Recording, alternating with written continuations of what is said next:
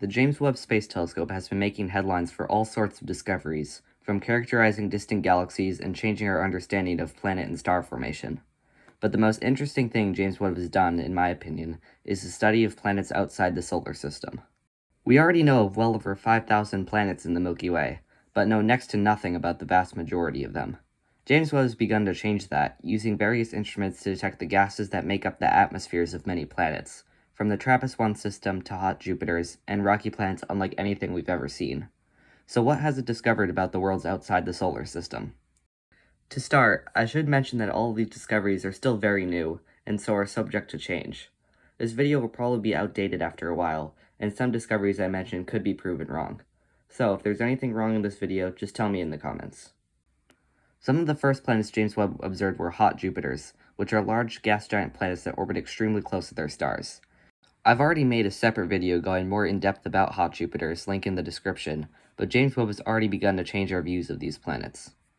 This is WASP-80b, which was officially named Wadi Rum in 2019, one of the first hot Jupiters James Webb observed. James Webb found methane in Wadi Rum's atmosphere, which, until now, was almost never seen on exoplanets, despite it being common in our solar system. The discovery of methane on Wadi Rum proved that James Webb was capable of seeing this chemical, which will be important in the future. James Webb has also shown it's capable of detecting water vapor when it detected strong signs of it on Boca Prinz, another hot Jupiter. Since James Webb can detect water vapor and methane on large planets, it opens up the opportunity for similar discoveries on smaller, potentially habitable, rocky planets. This would be important because methane can sometimes be a sign of life, and water vapor can provide evidence that oceans exist on the planet.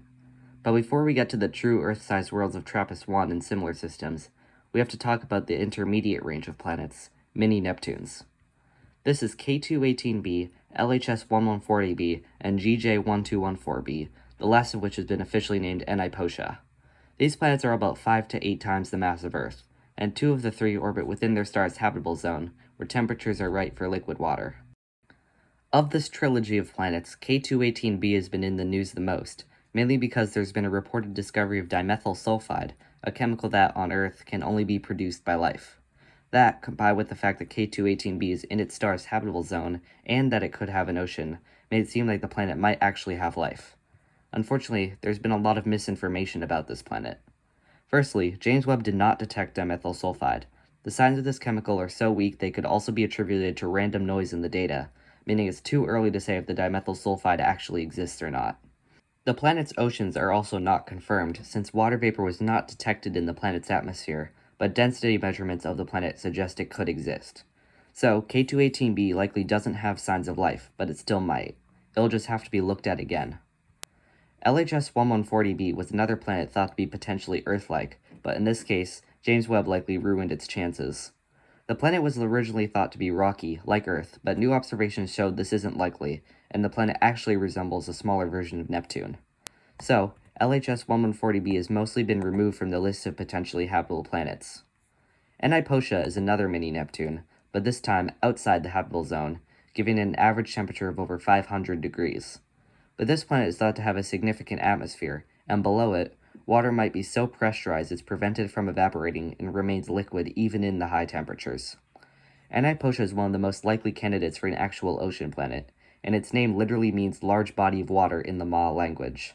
James Webb has already begun to change our understandings of planets of this type, and confirmed the presence of Eniposha's atmosphere and gave us the average temperature. Many Neptunes like Eniposha don't exist in our solar system, and so the only way to study them is to look at other stars. However, there's another planet that's the polar opposite of these potentially habitable and water-rich mini-Neptunes, Janssen. 55 Cancri e, which has been officially named Janssen, is a rocky planet about 8 times the size of Earth, similar in size to other mini-Neptunes. But unlike them, Janssen is extraordinarily hot, with temperatures on the day side of the planet being measured at over 3,000 degrees. The 55 Cancri system, and Janssen especially, were one of the major targets for James Webb, and the results have been far more disappointing than the mini-Neptunes and hot Jupiters. Janssen has been found by James Webb to have little to no atmosphere. It's a planet half the size of Neptune, but with no air of any kind to speak of. This wasn't expected, as other observations from different telescopes seem to suggest Janssen did have an atmosphere, but those have now been proven wrong. Dozens of planets like Janssen exist, and James Webb has studied some of them. The planets Kua and Su are especially disappointing because they're similar in size to Earth but are completely airless. One of the smallest exoplanets found to date, Tahe, is also likely airless according to James Webb data. Many other hot rocky planets, including LTT 1445AB, which orbits in a triple star system, are airless as well. Rocky planet after rocky planet has been confirmed to have no atmosphere by James Webb, which has been hugely disappointing. Even the TRAPPIST-1 system isn't immune to this. TRAPPIST-1 is a system with 7 Earth-sized rocky planets, 3 of which orbit in their star's habitable zone, making it the #1 target in the search for life with James Webb. As of the time of making this video, James Webb has already studied 4 of the 7 planets. The first 2, TRAPPIST-1b and c, are airless, though there is still some hope for planet C having a very thin atmosphere. TRAPPIST-1h, the outermost planet of the system, has a flat spectrum, also indicating it doesn't have any sort of large atmosphere, and the data for TRAPPIST-1d, the first of the 3 potentially habitable planets, has come back inconclusive. However, TRAPPIST-1e and f have the highest chances of having an atmosphere, so not all hope has been lost for TRAPPIST-1. But the way things are going now, I wouldn't be very optimistic about having habitable planets in TRAPPIST-1. But not everything is bad for these small, hot planets. LHS-1140b has an atmosphere of some kind, and the planets Su and LTT 1445AB also still have a chance of having an atmosphere. Janssen might not have an atmosphere, but it very likely does have oceans of molten lava all across its surface, making it interesting nonetheless. So, not everything is hopeless. Of the rocky planets James Webb has studied so far, just one has direct evidence for an atmosphere: K2141b. K2141b is another large planet about 5 times the mass of Earth, but has a high density suggesting it's rocky and not another mini-Neptune. It has a dayside temperature of over 3,000 degrees and is likely tidally locked to its star, like many of the airless exoplanets James Webb has already studied.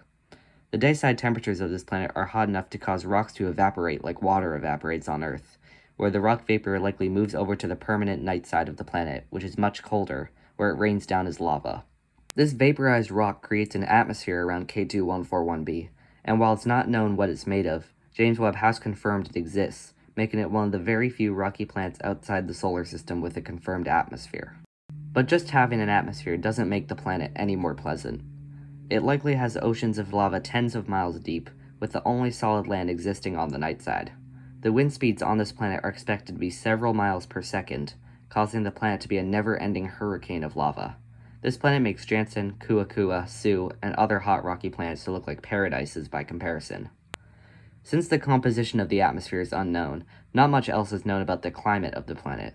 But, if the atmosphere has high levels of sodium, it would rain down on the night side and solidify. Then, these chunks of solid sodium would slowly drift onto the day side and act like a twisted version of icebergs on Earth. James Webb has only scratched the surface of the exoplanets it plans to study. There are still so many planets on James Webb's to-do list, and the list of discoveries from this telescope will only grow as time goes on. Thank you for watching. If you enjoyed, check out my other videos about exoplanets, as well as my colonization of the solar system series.